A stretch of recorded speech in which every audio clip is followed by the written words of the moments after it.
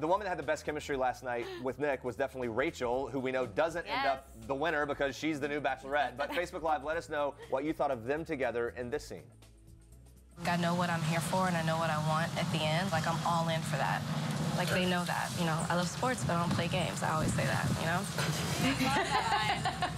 I love sports, I don't play games. So I good. love it. I definitely play games. Chris on Facebook says, woohoo, they need to change it up. So Caila, Constantine on Facebook is wondering, how do you feel about Rachel taking the Bachelorette reins? And are you surprised that she and Nick don't end up together?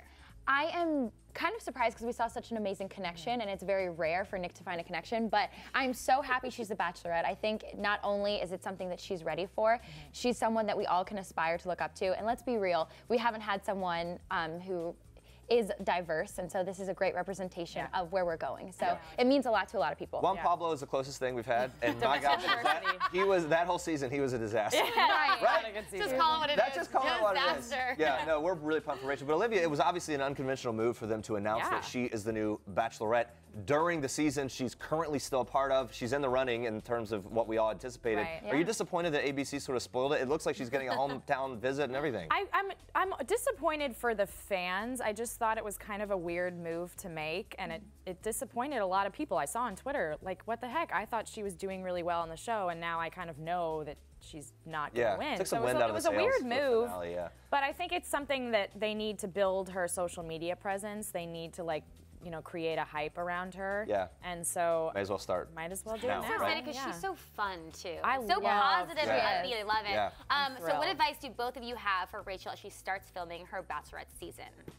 I think just enjoy it. Just really connect with people that that you know will support you in this love journey, because this is an important time of preparation, and you just want to be around people that you love because you want to be ready for that big commitment. That's good advice. That makes a lot of sense. What about you?